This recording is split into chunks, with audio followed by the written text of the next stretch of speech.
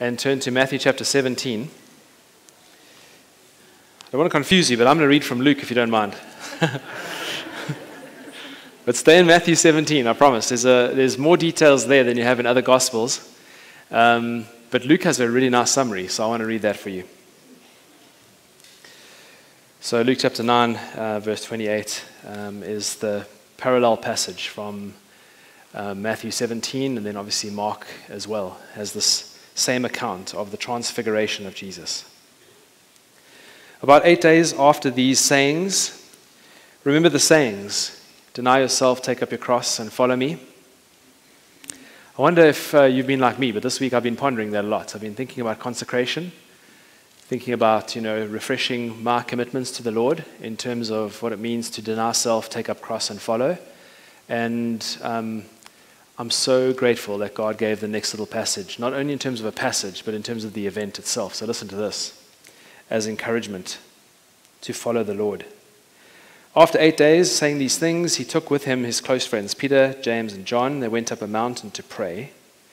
And as he was praying, his appearance was altered, and his clothing became dazzling white. And behold, 2 men were talking with him, men we know well, Moses and Elijah, who appeared in glory and spoke of his departure. Look at the little footnote there. In your Bible, you have a footnote that describes the Greek being Exodus. So Jesus is speaking with Elijah and with Moses about his death that's about to come. It's a pretty awesome passage. Which was about to be accomplished in Jerusalem. Now Peter and those who were with him were heavy with sleep. But when they became fully awake, they saw his glory, that being Jesus, and the 2 men who stood with him. And as the men were parting from him, Peter said to Jesus, Master, it is good that we are here. Let us make 3 tents, one for you, one for Moses, one for Elijah, not knowing what he was saying. True Peter fashion. Okay, he interrupted what was going on here with these comments. And as he was saying these things, a cloud came and overshadowed them, and they were afraid as they entered the cloud. And a voice came from the cloud saying, also famous words, this is my son, my chosen one, listen to him. And when the voice had spoken, Jesus was found alone. And they kept silent and told no one in those days anything of what they had seen. Let's pray. Father, I want to thank you, Lord, for your word. I want to thank you for your special revelation to us of this event and the glorious disclosure of things about you on this glorious, radiant mountain.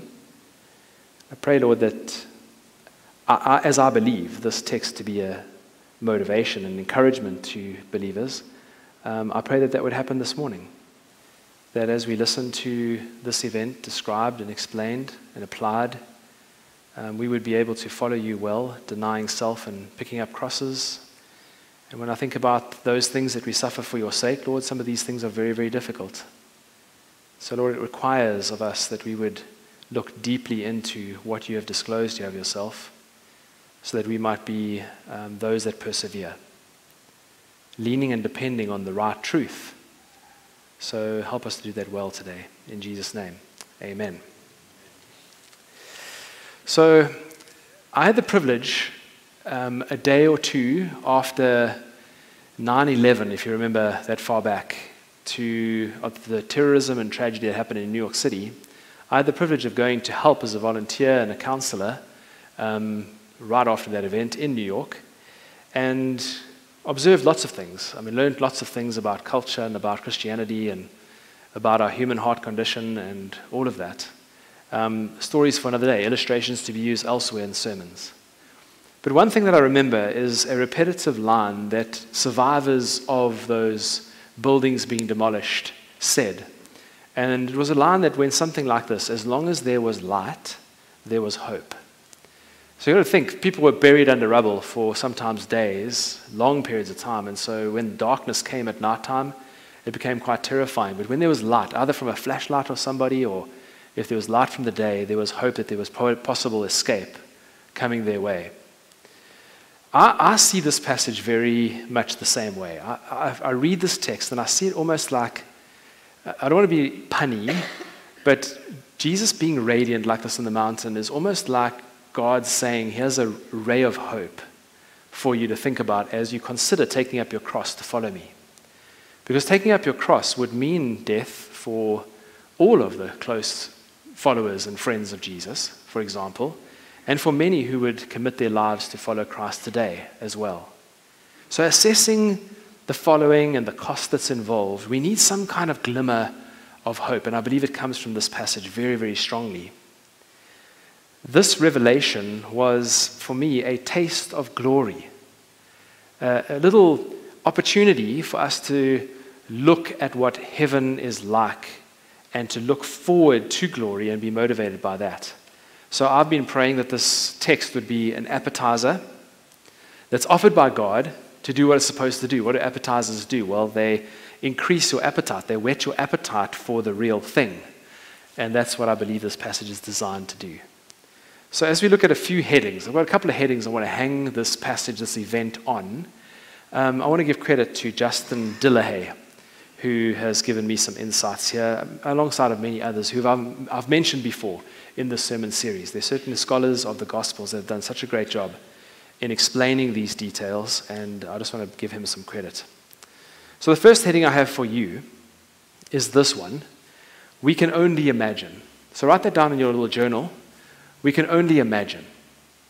And what I want to pay attention to is this idea of heaven and glory, and try and unpack some of these details for you that have been a blessing for me, certainly, and I would love for them to encourage you as well. Notice with me a few things. No real order. I just want to lay them out on the table and then just imagine with you a little bit, okay? The first one is special revelation. God is revealed in creation. We know that. So much so that Romans 1 explains every person that is born and lived on this earth will be without excuse when they stand before God one day, because there's enough revelation of God in creation to prove his existence. That's explained in Romans 1. So generally God is on display, but certain times God will display himself specially.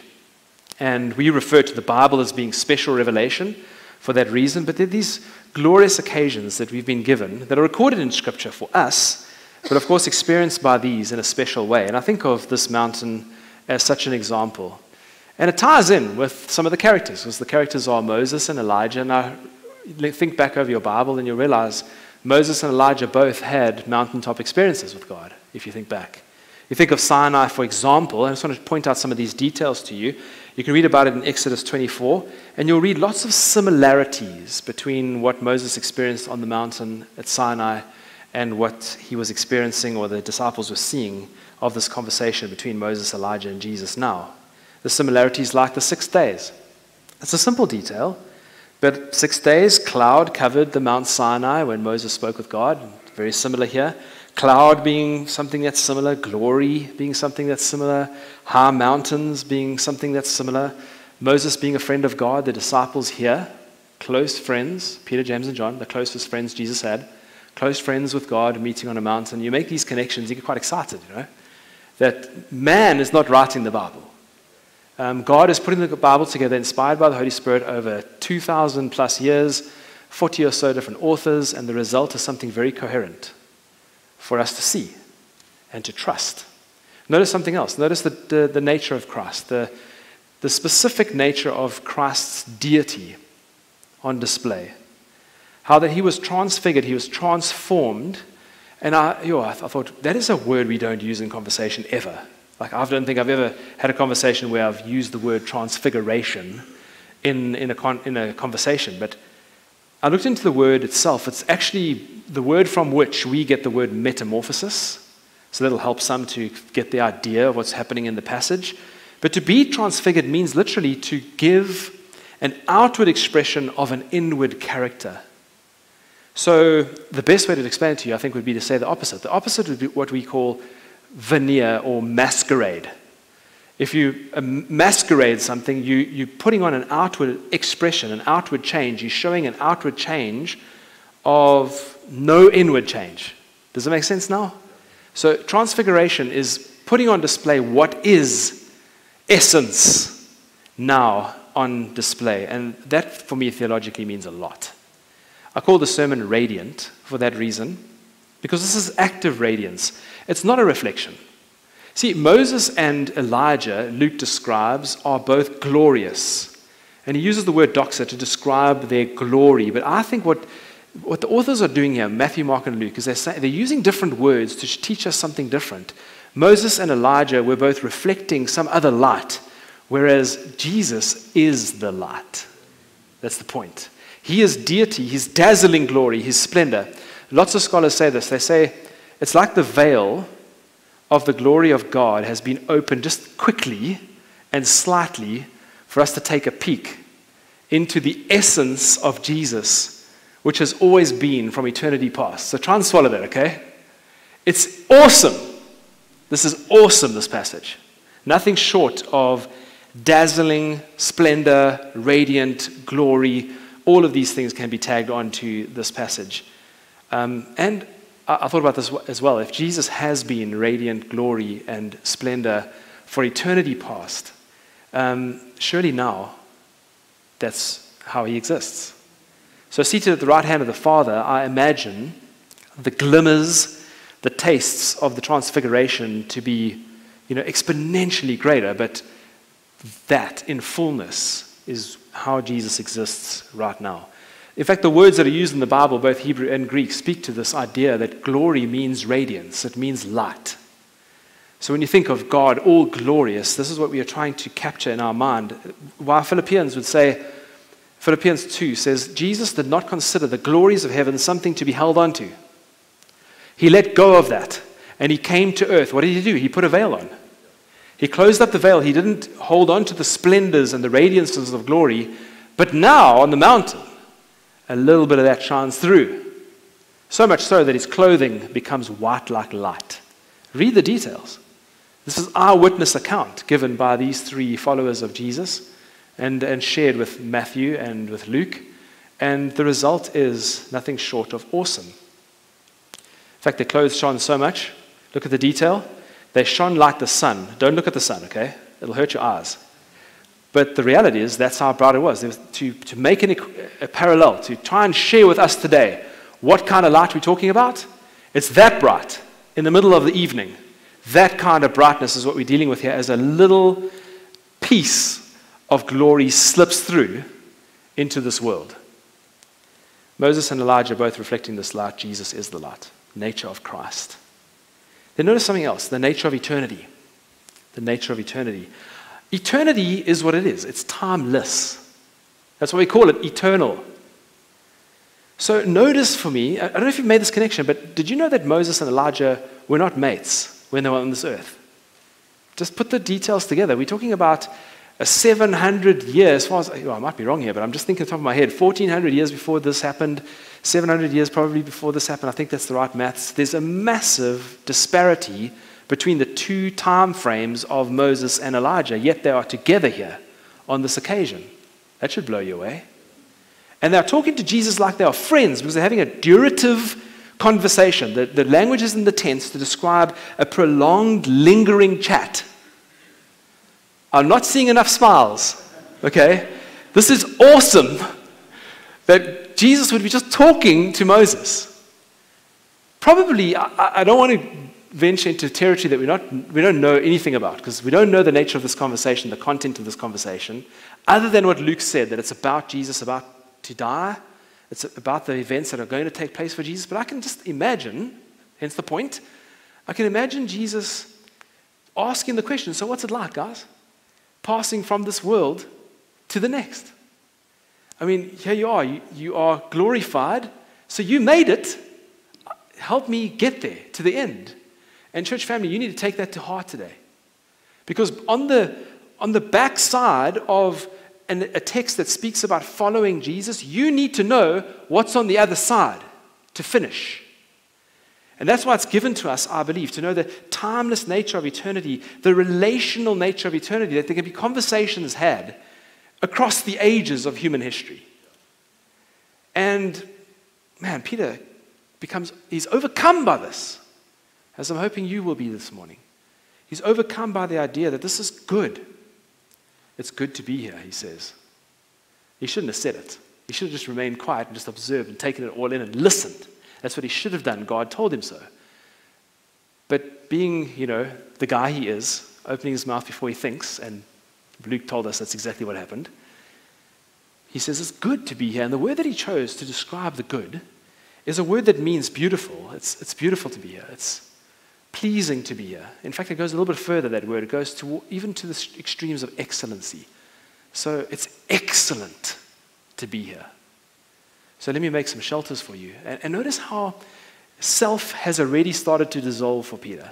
I'm blessed by that, because the previous passage said, deny yourself, take up a cross and follow me. Peter doesn't build a shelter for himself. He doesn't build a shelter for his friends. He's building shelters for those that matter, the glorified beings that are there in his presence. It's good, it's pleasing, it's excellent to be there. So I just want to make that little first point, that we need to imagine glory for a minute and aim for glory.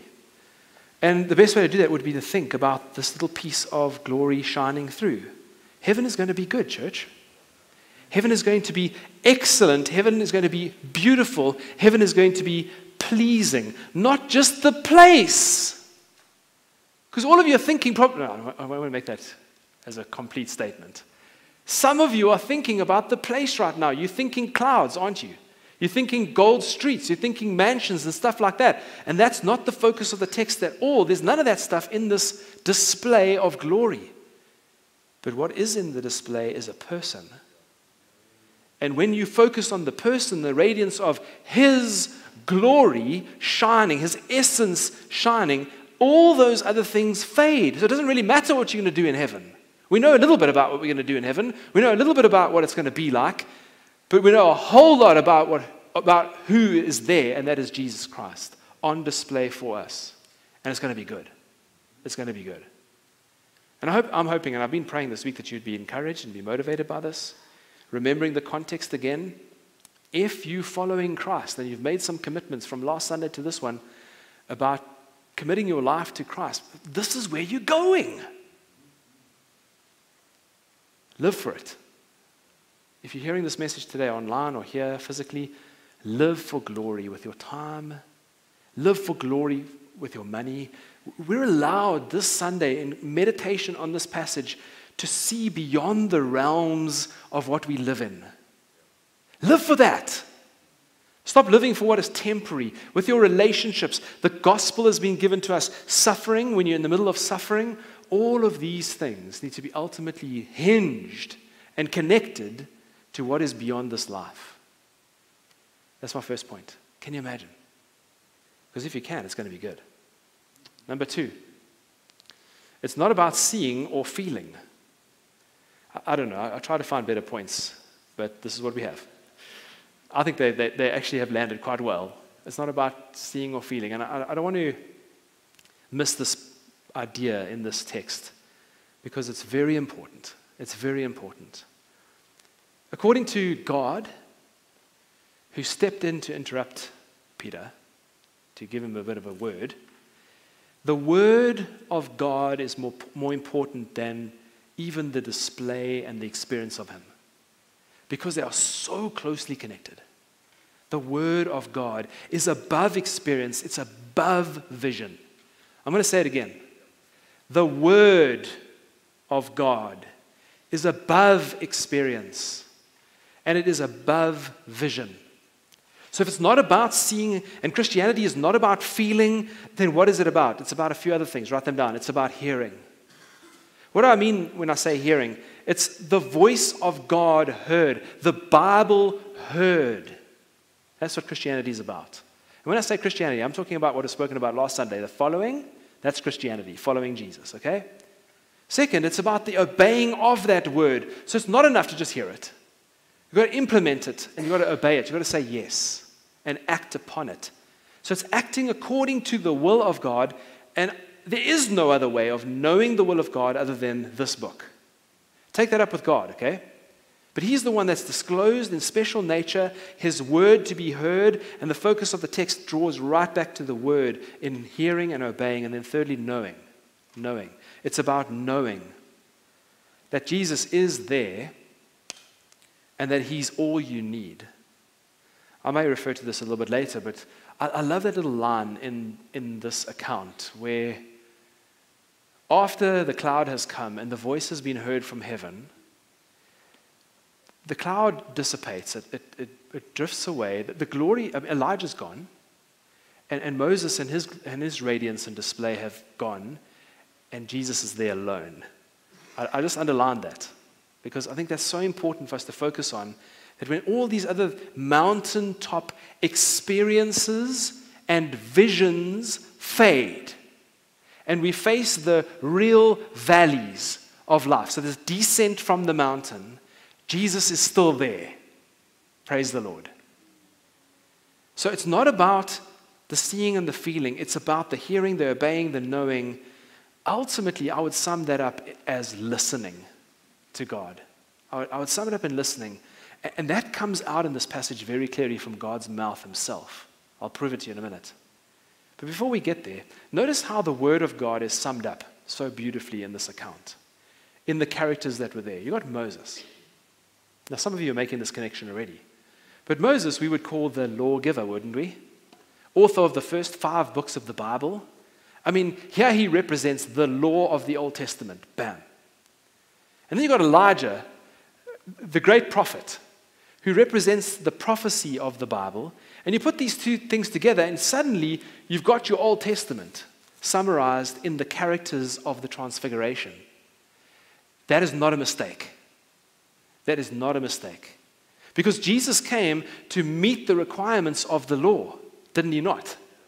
And he came to fulfill every single prophecy about himself given in the prophets. So when they fade, Jesus stands. The gospel fulfills the Old Testament. Hallelujah, or praise the Lord. It's so awesome how the Bible's put together. I just am blown away by this. And after the first service this morning, a bunch of us talked about it after service, just got together and just said, wow, our scriptures put together over so much time and so many authors, inspired by the spirits, that we would make these wonderful connections. Now we give Peter such a hard time because Peter interrupts the moment, and he has some things to say that are really not even thought out. And I'm just grateful that Peter had a few years after this to fix things up. And late in his life, in fact, right at the end of his life, the lights come on, excuse the pun, for Peter, and he makes this connection. This Old Testament, New Testament connection he makes. And I want to point it out to you. 2 Peter chapter 1, verse 12. You're welcome to turn there if you want. 2 Peter chapter 1, verse 12. He makes the connection suddenly between New Testament ministry of the apostles and the Old Testament ministry of the prophets. I want to read it for you. Listen to this carefully. Just to prove that it's at the end of his life, verse 14 says, I know that the putting off of my body will come soon. So here's Peter saying, I'm about to die. My life, my race is over. I've got a couple of parting shots I want to give to you. Important information for you to hold fast. And this is what he says. I will make every effort so that after my departure, you may be able at any time to recall these things. So this is what I want to leave with you. Verse 16. For we did not, speaking of his ministry as an apostle of Jesus, we did not follow cleverly devised myths when we made known to you the power and the coming of our Lord Jesus Christ. But we were eyewitnesses. Pause. In Deuteronomy, if there were 2 or 3 gathered together to witness an event, they were called eyewitnesses by the Bible. I wonder if potentially this is why Jesus invited Peter, James, and John as eyewitnesses, so that he would say this right now. And we were eyewitnesses of his majesty. So now we're going back to the mountain, the radiance of this occasion, the splendor, all of that. For when we received honor and glory from God the Father, that's what we saw, and the voice was borne by him, to Jesus, by the majestic glory, so how God is speaking, this is what he said. This is my beloved Son with whom I am well pleased. We ourselves heard this very voice borne from heaven, for we were with him on the holy mountain, Transfiguration. Verse 19, and here comes the theology. And we have something more sure. And I'm saying, Peter, you can't get better than transfiguration. All of us are saying that, aren't we? Man, I would love to have been on that mountain just to see and experience the event. And Peter's saying there is something better, the word. You have something more sure, the prophetic word to which you will do well to pay attention as to a lamp shining in a dark place. I can't get over this imagery. Until the day dawns and the morning star rises in your hearts, knowing this, first of all, first priority, that no prophecy of Scripture comes by somebody's own interpretation. This is not crafted by men. For no prophecy is ever produced by the will of man, but men spoke from God as they were carried along by the Holy Spirit, and the result is the inspiration of your Bible. Peter got it in the end. He made the connection in the end that the word is ultimately important. So I want to encourage you to prioritize the scriptures in your life. How's it going? How's it going with the priority of the word? Your dependence upon the scriptures in your Christian life. How is it going? Because the imagery that Peter gives us here that really connects to radiance is this whole idea of light, where he says, this world is dark. It is a pitch dark place, and we need the light of the word to lead us. Why? Because if it does, it will lead us to safety. I don't know if you've ever been in a situation where you've been in pitch black darkness and you've been groping around and there's obstacles all around, and which camping or fishing and places, things like that come to mind, where all you really desire is just a flashlight to turn on, just so you can be led by the light to something safe, somewhere safe. And that's the illustration that's given to us in these texts. So you may ask, well, Trent, how do I do that? How do I allow the light of the word to lead me in this dark world? The answer, Scripture will illuminate. Scripture will illuminate sin in your life and ultimately transform individuals. This is the promise of Scripture itself. And that's what Peter meant when he was talking about until the day dawns and the morning star rises in your heart. Scripture will do that. If you don't believe me, believe Paul. 2 Corinthians 3:18, he says, and we all with unveiled faces behold the glory of the Lord, and we are being transformed into the same image from one degree of glory to another. For this comes from the Lord who is the Spirit, the same capital S, Holy Spirit who inspired the Scriptures. Don't take your Bible for granted. If this is the revelation God has chosen to disclose himself to us, listen to him would be my advice. Listen to him. Now, that's not even my advice. It's God's advice. Let me show it to you in this passage. Back to the transfiguration. God has to interrupt Peter because he doesn't know what he's talking about. Bottom line, okay? The Gospels make that clear. He's just so overcome by the experience that he's having at that moment. Hopefully, God will not have to interrupt you to say something, because he will. I've noticed that as well. God will interrupt your life to say something very important to you. So listen before he has to interrupt you. That's my advice to you. He interrupts by speaking from heaven the same words we've heard before, and we've heard them twice, and we only hear them twice because God only speaks twice in the Gospels. Pay attention. God spoke these same words at his baptism, Jesus' baptism. This is my beloved Son with whom I am well pleased. Identical, exact words that we hear now, and that's important. Two massive milestones in the life of Jesus. One at the beginning of his ministry and one at the beginning of the process toward his death. Very interesting. But on this occasion, he adds one little line to the end, I think for Peter and for you and for me. And that is these words, listen to him. This is my beloved Son with whom I'm well pleased. Listen. Stop talking. Listen. Listen to my word. Listen to his words. That's the second point that I want to make today. It's not about seeing. It's not about feeling. It's not existential. It's about listening, obeying. It's about hearing the word of God. The last point I want to make is this. If Peter wasn't listening, and he took God's advice, which I believe he did because his book, 2 Peter, proves that, what was it that Peter was not hearing? And that's my last point for today. Suffering first, then glory. Suffering first, then glory. See, the Christian experience is a real one, which we all know very well, where there are times that we feel very close to the Lord, and prayer is almost like we can have a conversation with God, and we can almost imagine his facial expressions. But there are other times where, like the cliche goes, our prayers don't seem like they're going through the ceiling. We don't have any connection, it feels, with heaven. But this is our Christian walk. It is real. It has mountaintop moments and it has valley moments. And in one passage, we are given both. We're given mountaintop experience and then the journey downward to Jerusalem. And they're all captured in here for us to learn that both of these experiences, both of these situations, realities of Christian life are necessary for us. They are.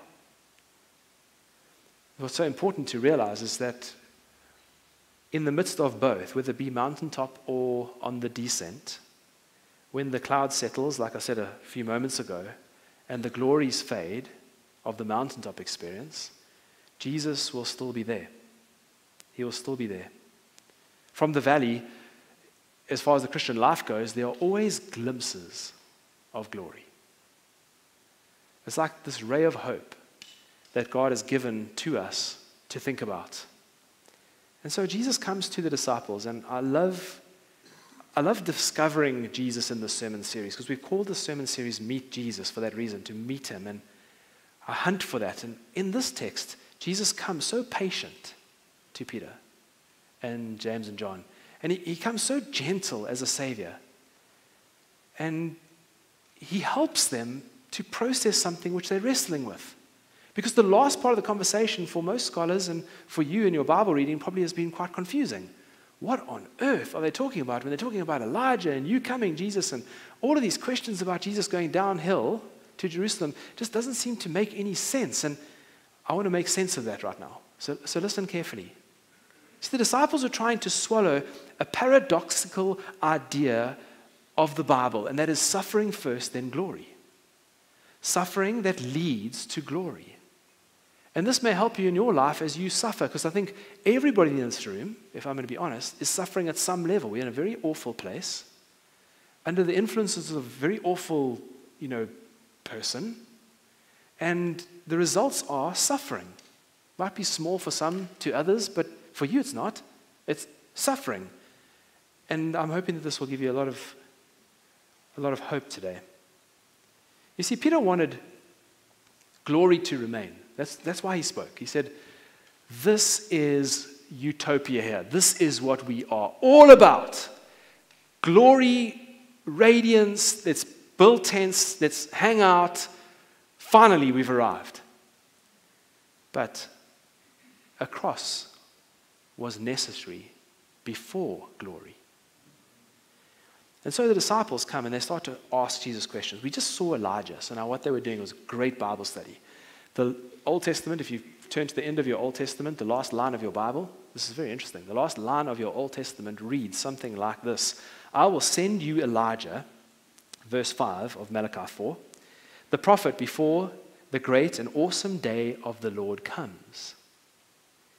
And he will turn the hearts of the fathers to their children and the hearts of the children to their fathers. And there'll be this wonderful reconciliation and this reform. So now, this is what's going on in their minds. They're thinking, we just saw Elijah. So where is the day of the Lord? What just happened here? Jesus, are you really the Messiah? Because as far as events should happen, Elijah comes, and then now we have the day of the Lord. Glory, glory, glory, build the tents. And of course, Jesus has to show them that they've made a mistake. They've opted for the wrong Elijah. They've made a connection with the Elijah they saw glorified on the mountain rather than the Elijah that is in the Bible. And the Elijah in the Bible is actually John the Baptist, and Jesus goes on to explain it.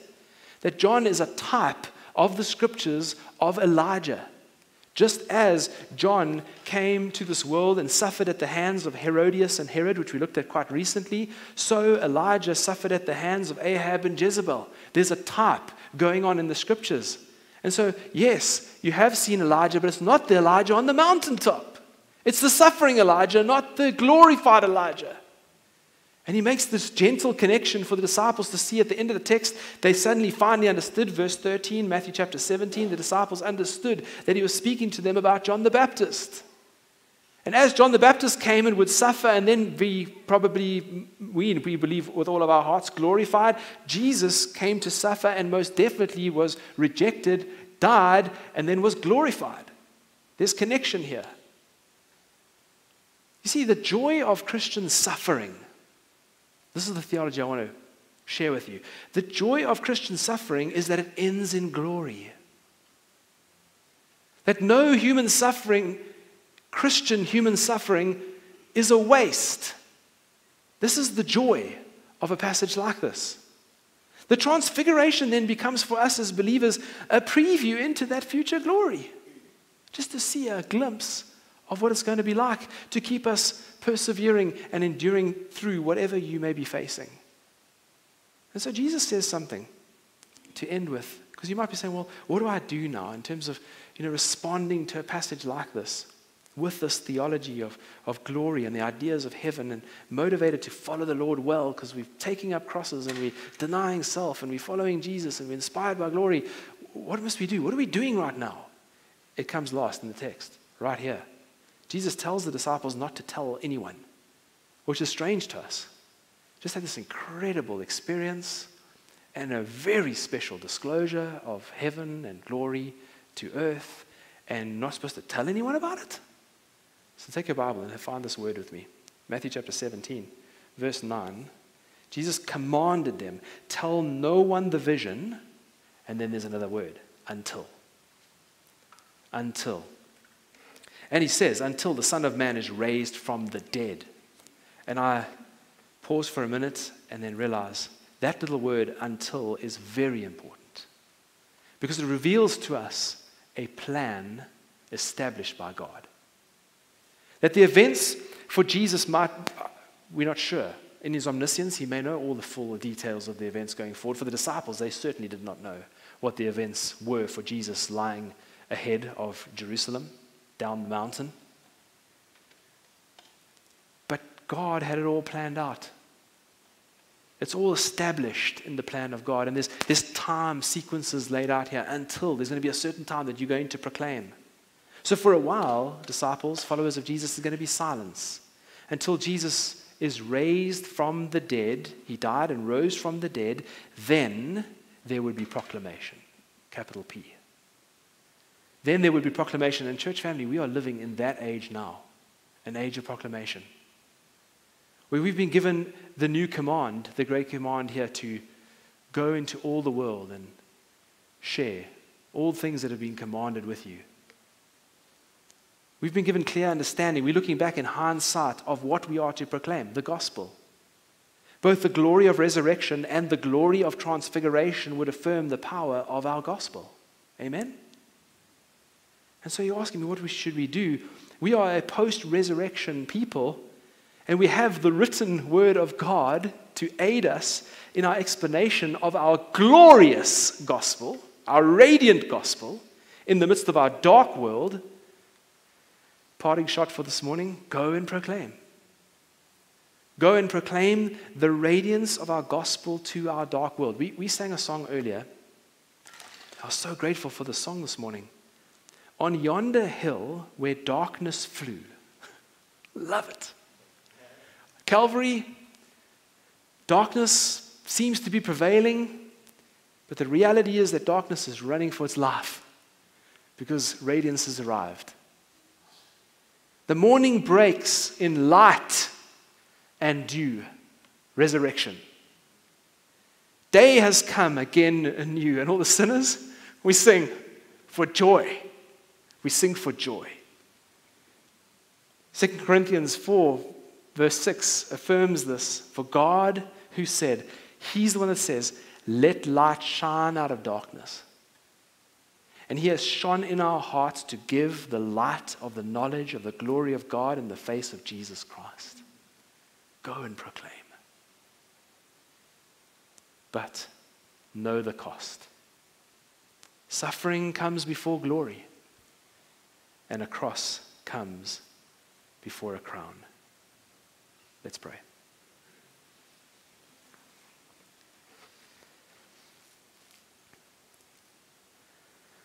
Lord, thank you for your help.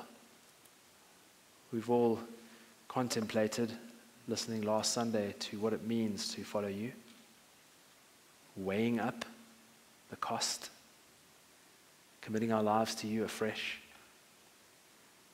Now we come to this text and we are comforted and encouraged to persevere through all the darkness of this world and what it means for us personally, Lord.